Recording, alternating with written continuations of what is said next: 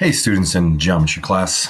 I'm going to make a nice short video today about some of the problems that Miss Ayub had assigned at the earlier in the week. Okay, just wanted to show you all my face for a couple minutes or a couple seconds, and now I'm going to get rid of that. Okay, so we're going to go over these assignments that Miss Ayub, like I said, posted, looks like on Tuesday. In addition to that, there are also some other videos up here posted this week in Google Classroom. Okay, these are Edpuzzle videos, and we all know that Edpuzzle videos have questions embedded right in the videos. So please check those out too. Okay. We have this assignment here, which is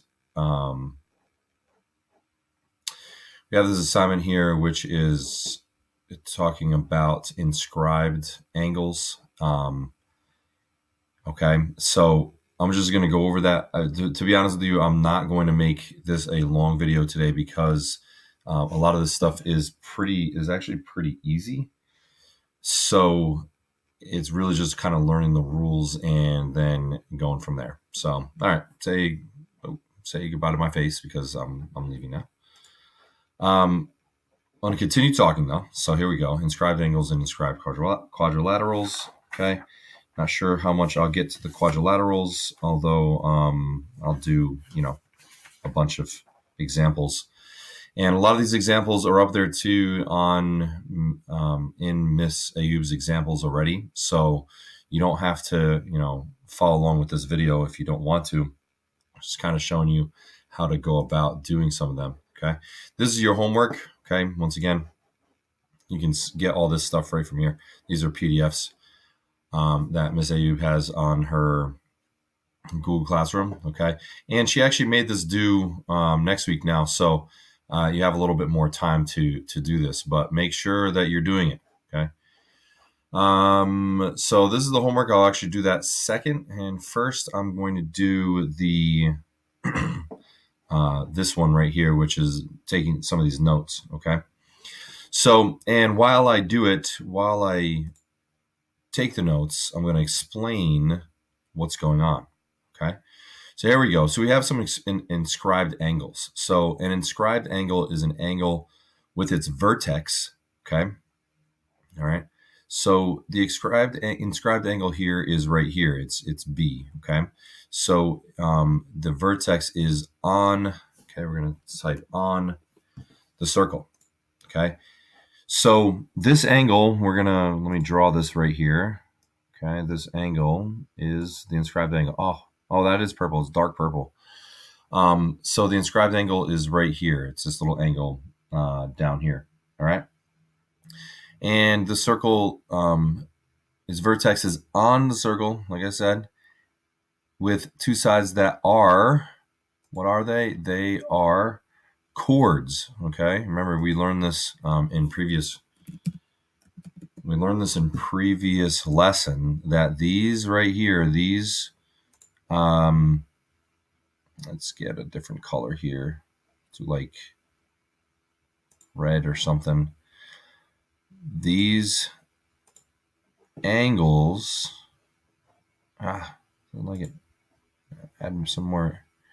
Okay, I mean these sides right here, this one, okay, and this one are called chords.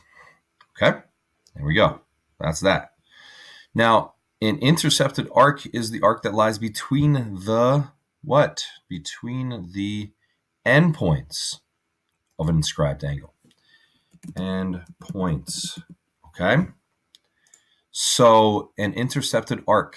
So this is this intercepted arc right here. Let's get another color. Let's do green. Okay. Drawing. Okay. This. Oh no. Okay. This arc here. Let's get this green. This arc here is what's called an intercepted arc. Okay. and it lies between the two endpoints of an inscribed angle. Okay, the degree of the inscribed angle is equal to half. Okay, oh, let's get purple. Half the measure of its intercepted arc. So, all right, so what we could do here is we could go over, actually, let me zoom in. Let's take this time to zoom in. Okay. And I'm going to draw this. So now we know, change it back to dark purple. Now we know that the measure of angle ABC, the little purple angle in there, okay, is equal to half of the measure of arc AC. Okay, so we do AC. Ooh. Okay. All right. So between here, right? No. So not only do we know that this is this angle is going to be half this, right? Okay. We also know that this is going to be double this right here. This from A to C is double this angle. Okay. So we could use that. We're going to use that. I'm sure we're going to use that later on in this lesson, probably pretty quickly. Okay. So let's look at this text box. Intercepting a diameter. If an inscribed angle intercepts a diameter, then it says then it is a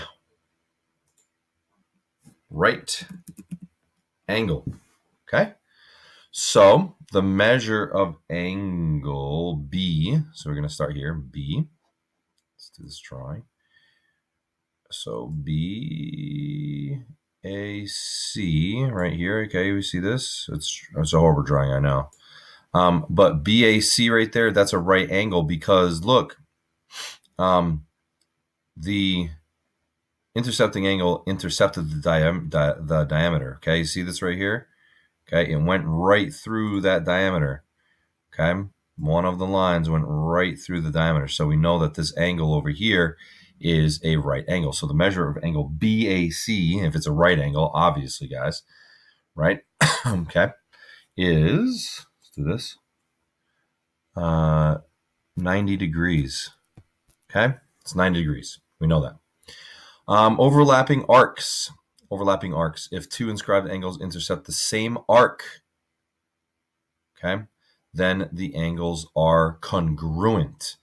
That's pretty easy to understand. So basically what's going on here, okay, is these two, because, right, they're intercepting the same points. So C goes to A and D, and then B goes to A and D, right? We know that the inscribed angles, okay, this angle and this angle, we know that those two angles B and C basically are going to be congruent. Okay, congruent.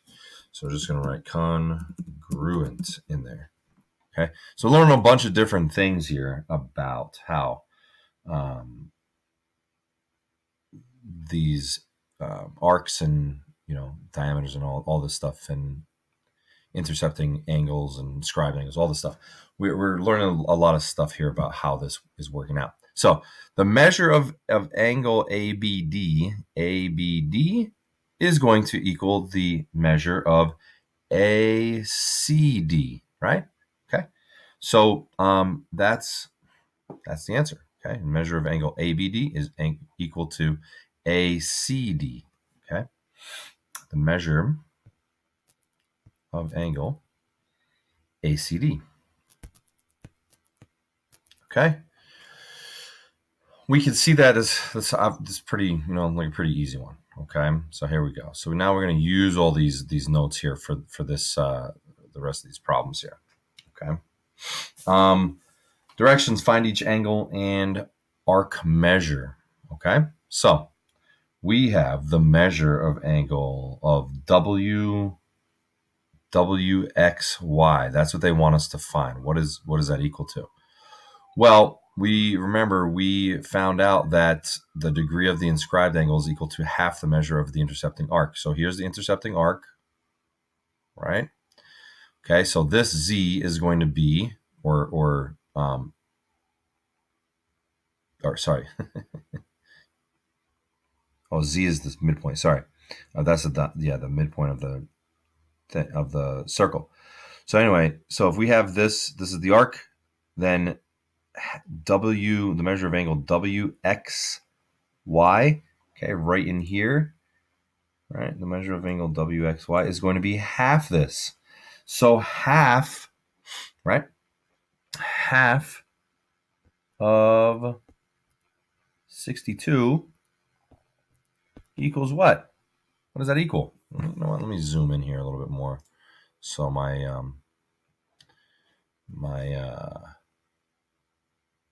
drawings will come out better. Zoom in a little bit more. Perfect.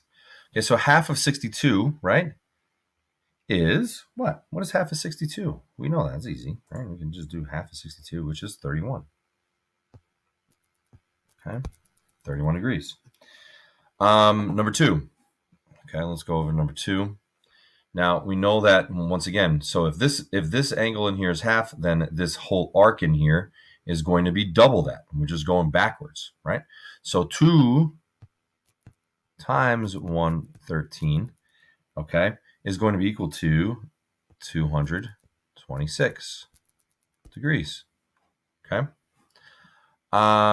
This one's obviously ridiculously easy, okay, because it goes right through the center, right? Remember, it's going to be 90 degrees. So if you ever see this, okay, we have PQR, right? We go PQR, then that is equal to 90 degrees. I'm sure that they're going to get tricky with how they, show us this, but we'll get it done, I'm sure. Okay. Find the measure of angle BC. Okay. Well, we can find this first, right? Boom. Right? Okay. We can find out and how do we find that out? We can find that out that oh, sorry, it's not measure of angle BC, it's arc BC. So they want this.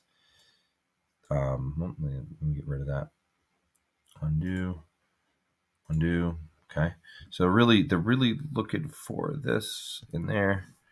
Okay, they're asking us what this arc here is. What is this arc? So we know that obviously, okay, 2 times 47 is going to come out here, and that's going to be 94. Okay, that's 94 degrees. Now, this is interesting because we can figure out that this is 180 degrees because it's this line, once again, it goes through the center. We can get this as a rule, but we can see this kind of, okay, we could figure this out, that this is half of a circle. So half a circle, half of 360 degrees is 180 degrees. Okay, so that kind of makes sense too. So this is 180 degrees. This is 94 degrees. So what do we have to get all the way up to, right, up to 360? So we could do 180 plus 94. Okay, we could do 360 minus 180, right, minus 94. Okay. And what does that equal? Well, that equals 86 degrees. Okay, we can figure that out. That equals 86 degrees. Okay, that's how we got that in there. That's how we got that little thing there. Okay, so let's look at the measure, number 5. Let's look at the measure of angle JKL. Okay, well, they give us, I mean, This is pretty. This is quite interesting. They give us that this length is 65. This is 53 degrees. So we could do, how about this? How about we do 360, right? Minus 65 minus 53. What is that? What do we get there, right? Well, we get that this whole thing then is, okay, that's going to be equal to 242 degrees, okay? Because we know that a full circle, this full circle is 360, so we have to do, around there, 53 plus 65 plus 242, that equals 360, okay? Now, I'm going to take a look at this angle in here. So we're doing this angle JKL. Well, we know that if this arc is 242, then half of the arc is going to be this circle. I mean, this angle. Okay, so JKL is 121 degrees. It's pretty simple stuff. It's pretty interesting stuff, to be honest with you. If you have a circle, right? If you have a circle, you could kind of figure out some of these parts to it. I think it's pretty neat. This is the nerdy part, but I think that's pretty cool. Okay. All right. Once again, so now, like I said, they are going to get more tricky. This looks like it's a pretty complicated problem, but in actuality, it's really not. It's really not that difficult. Number 6. Okay. So if we take a look at this, right, we have 64, we have 139, we have 75. Okay. 64, 139, and 75. Now, we have to subtract that, obviously, from 360. Okay, we do 360 once again. 360 minus 64 minus 139 minus 75. And then we get that this is going to equal 82. Okay, I don't need to walk you through all those parts. Just have you, if you want to do it, do it. But what we're really looking for here is the measure of angle RST. So RST, so this little angle here, and RUT. Now, RUT, okay. Now remember, what did they say? If two inscribed angles intersect the same arc, then the angles are congruent. So they do intersect, okay. S goes to R, S goes to T, U goes to R, U goes to T, okay. So these two angles down in here, these two angles are going to be, okay, congruent. All right. That also means that because we have this angle, this arc is 82 degrees, these two angles, they're each going to be what? They're going to be half, okay? They're going to be half of that, so we get 41 degrees and 41 degrees, okay? Okay. All right. There we go. So these are, once again, these are pretty much notes for the most part, okay? Let's take a look at, solving for x. And this is the same stuff we've been doing, but now they're going to throw that x in there, right? Okay. So we have this AX, this degree in here, this angle is equal to 8x minus 9. So we have to solve for x. So we know that this angle is half of this arc. Boom. So what's half of this arc? 158 divided by 2 is, let's do it down here, 79 degrees, right? So we're going to do 8x minus 9 equals 79, okay? Draw a little thing here, okay? Plus 9, 8x equals 88. Okay, divided by 8, x equals 11. Okay, so that's our answer for that one. That's pretty simple. We can see all that. We can see how we got that. 158 divided by 2, 79, because we want this little angle in there. Okay, number 8, solve for x. Okay, well, they give us this little angle now. Now we're going backwards, right? They give us this little angle now, and we know that 67. Okay, we know that 67 is half. 67 is equal to 67 is equal to half of what? 4x plus 58. Okay. We know that 67 is equal to half of that. So we could do one of two things here. We could multiply that half out. 67 is going to equal, if you do 1/2 times, you just do this like this, okay? Do that. Actually, that's kind of what I'm going to choose to do here, okay?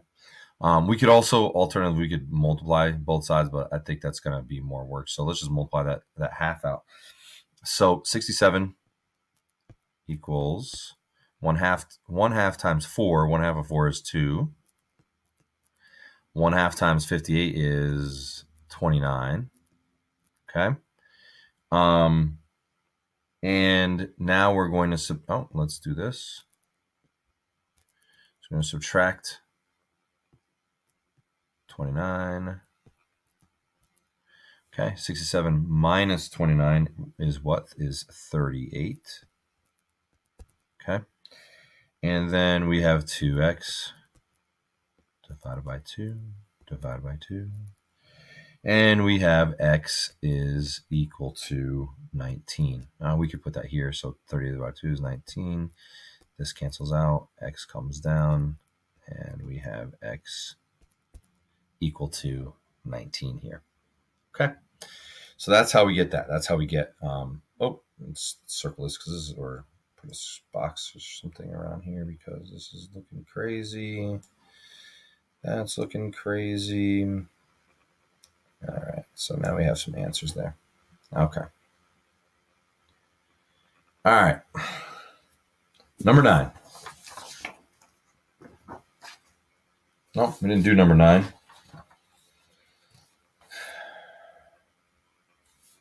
Okay.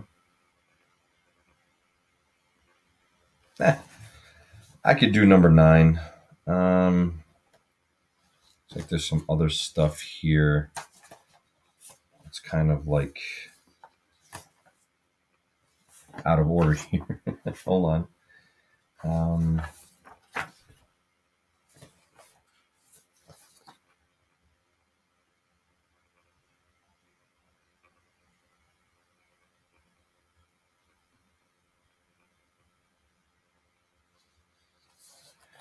Okay. Yeah, sure. Why not? Let's do number 9. All right. Well, we know, for example, that this line here. All right. I don't want to make this video too long, so. But anyway, I'll do number 9. That's fine. Let's look at this here. So we have this line goes right through. Remember, it goes right through the center of the circle, so that we know that this is going to be equal to 90. Okay, so we have 13 x minus 1 equals 90. Let's do plus 1, and of course it works out nicely because, we like nice problems like this. Okay, we have 13, if you do it correctly, that is. 13x equals now 91. Okay, divide by 13, divided by 13, x equals 7. Okay, I'm drawing this. This is too thick here. There we go. Okay, so for the rest of these problems, to be honest with you guys, I'm actually going to have you guys try them out pretty much pretty much on your own. Let me zoom out. Maybe I'll do some other parts of it.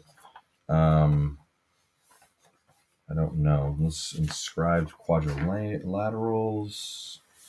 Oh yeah, let's go over that part of it. Okay, and you guys can do the rest of your notes as well. But we can do a couple more problems here. And then the homework is just going over the similar problems. So you should have no problem basically, doing those problems. So let me know, email me if you do, or contact me on Google Classroom. All right, so let's do the some of these inscribed quadrilaterals. Oh yeah, okay. Hopefully I have those notes. Let me just kind of zoom out. Oh, here we go. Yeah, here we go. Inscribed quadrilaterals. All right, let's do this. Okay, so text box. If a quadrilateral is inscribed in a circle, then its opposite angles are supplementary. Okay, supplementary. Okay. Which means, oh, now I'm gonna have to zoom back in. Zoom. Which means, right? So if opposite angles are supplementary, so quadrilateral is inscribed in a circle, then its opposite angles are supplementary. Okay. So that means, let's take a look at this here. Okay. Oh, we got purple still.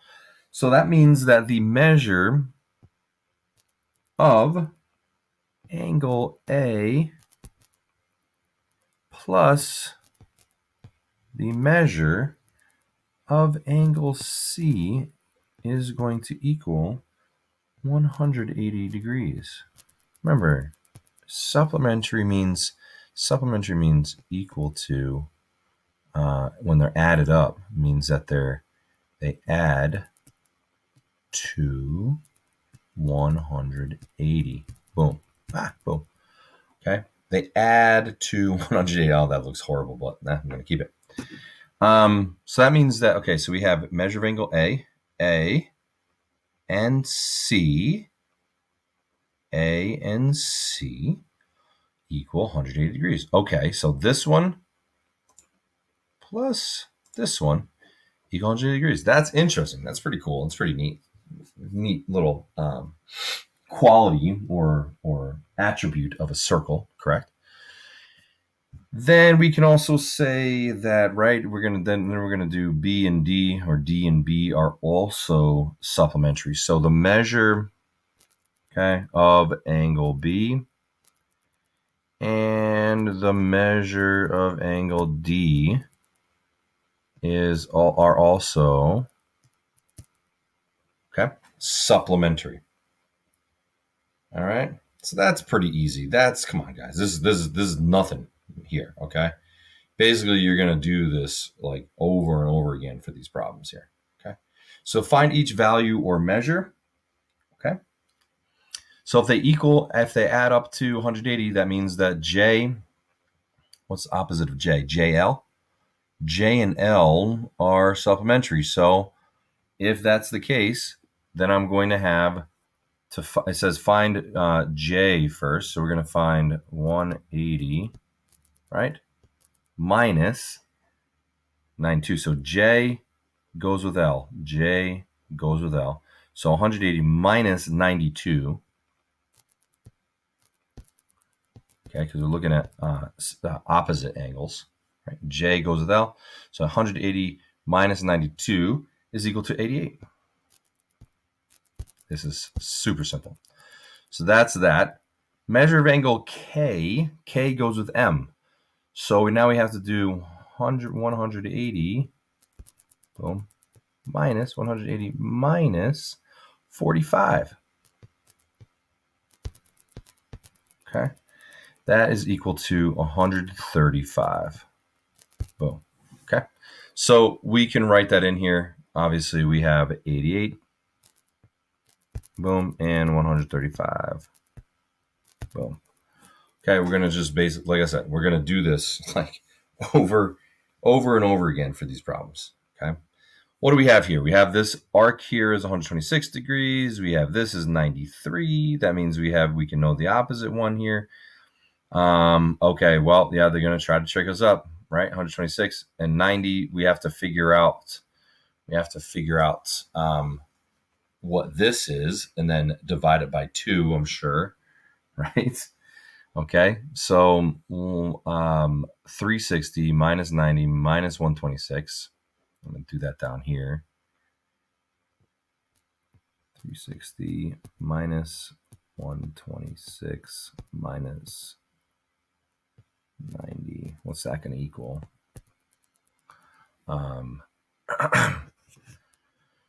Here's wrinkle P. So, yeah, 360. Let's do it. 360 minus 126 minus 90. Right? 360 minus 126 minus 90. Boom. Is equal to 144. All right, cool. Fantastic. Okay. So that is equal to 144. Okay.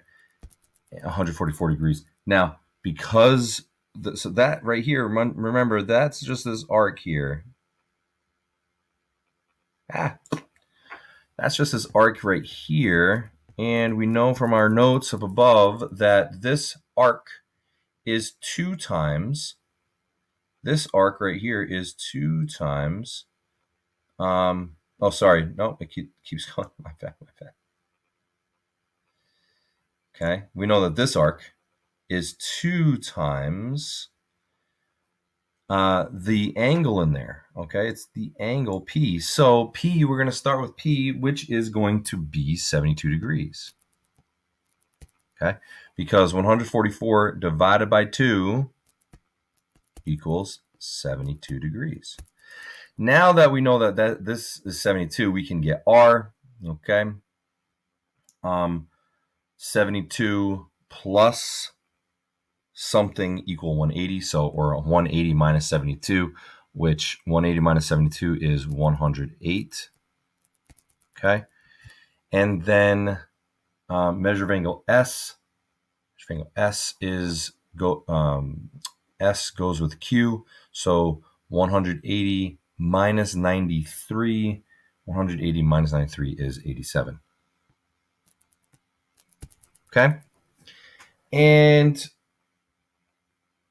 you know, to be honest with you, I think that's pretty much where I'm going to stop, because I think I want you guys to do these problems, you know, pretty much, you know, not on your own. You can refer back to this video, or there are some other videos that are already up there, but